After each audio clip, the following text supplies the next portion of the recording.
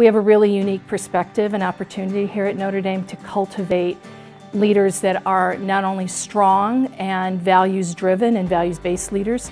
but servant leaders as well. People who are looking out for others, are looking to focus on the ethics and things that are really important to growing the good in business. People come from a ton of different backgrounds. I have a tech background. I think I bring a new perspective to a lot of the classroom conversations, a lot of the case competitions that we've done. And there are people here that have consulting backgrounds, have finance backgrounds, and putting those together, I think you have a really powerful combination of people and ideas and